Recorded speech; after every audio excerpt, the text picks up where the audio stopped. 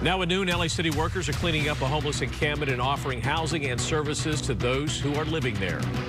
Thanks for joining us for the KTLA 5 News at noon. I'm Glenn Walker. And I'm Lou Parker. The operation is part of LA Mayor Karen Bass's Inside Safe program. It comes as a county measure to raise taxes towards homeless housing.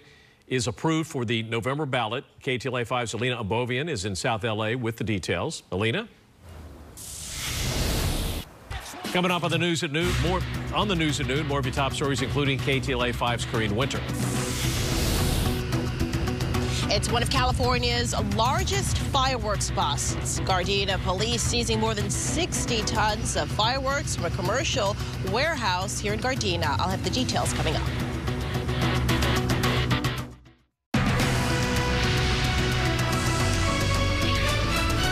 Now at 12:30, it's being called the largest single fireworks bust in California history. Police in Gardena successfully seizing more than 75 tons of illegal fireworks at a commercial warehouse. KTLA 5's Corinne Winter live now in Gardena with the details. Corinne? And for more delicious destinations and fun places, watch LA Unscripted weeknights at 7 p.m.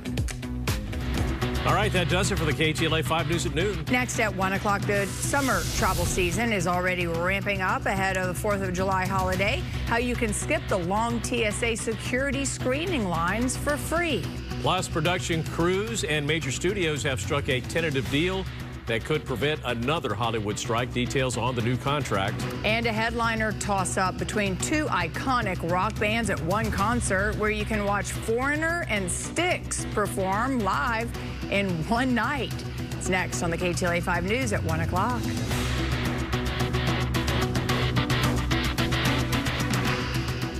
This portion of the news sponsored by Living Spaces. Find amazing deals at Living Spaces today.